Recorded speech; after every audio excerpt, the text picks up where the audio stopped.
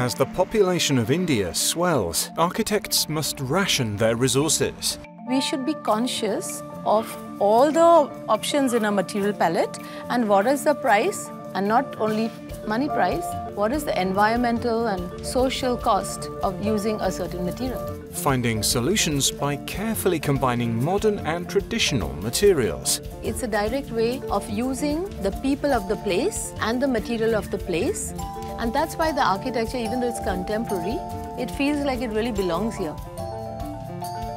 Building Visions, Auroville, on TRT World.